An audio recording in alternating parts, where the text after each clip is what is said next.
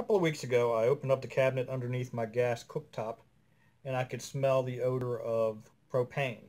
So I called the gas company and explained to them that I was smelling gas, asked them if they would come out and check for a leak. So they came out and I explained again to the man that I was smelling gas underneath my cooktop in my kitchen.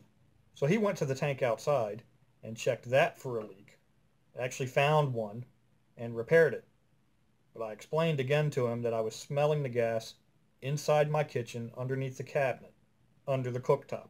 And I asked him on three separate occasions to come in and check for a leak inside the house. He insisted that it wasn't necessary, that he could detect it from outside at the tank. Then just a couple of days ago, my smoke detector went off in the middle of the night. No reason, there was no smoke, there was no fire, it just went off for about 30 seconds as if there was smoke in the house, but there wasn't.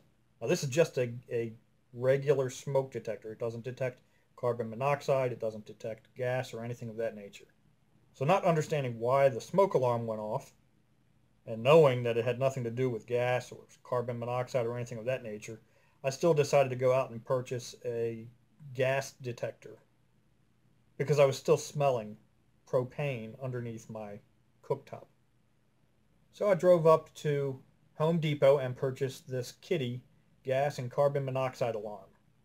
And when I got home, I hooked it up underneath my cooktop, and within, I would say, 2 minutes, the alarm was going off. It was detecting a gas leak, which I had told the man when he came out I was smelling it under there, and he refused to check it. So we called the gas company out again, and sure enough, there was a hole in the hose. But I would recommend that if you have a gas appliance in your house, that you get one of these gas detectors, because it really could save your life.